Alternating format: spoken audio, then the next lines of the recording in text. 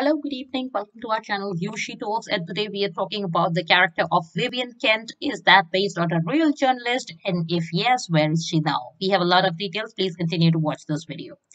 Netflix's Inventing Anna follows the bizarre story of the young New York City socialite Anna Delvey, who rubs shoulders with some of the city's wealthiest while pretending to be a German heiress with a large trust fund.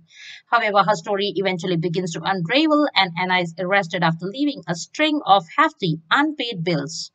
In the miniseries, a journalist named Vivian Kent hears about Anna and gets intrigued by the story. Going against the recommendations of her superiors, the journalist delves into piecing together Anna's past, revealing a remarkable story. Let's find out if Vivian Kent is based on a real person.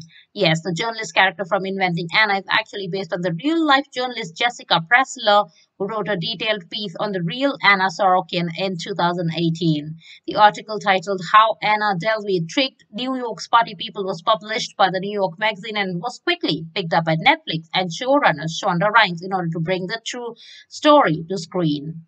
Interestingly, another piece of Pressler's New York Magazine titled The Hustlers at Score inspired the 2019 movie Hustlers. Over her career, Pressler has contributed to publications like GQL, Esquire, and others. Originally from Massachusetts, she is the daughter of Judith and Michael Pressler. She graduated from Temple University with a BA in English and worked as a staff writer at Philadelphia Magazine.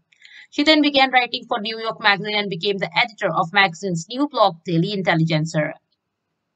Pressler was also nominated for the National Magazine Award for the piece The Hustlers at Score.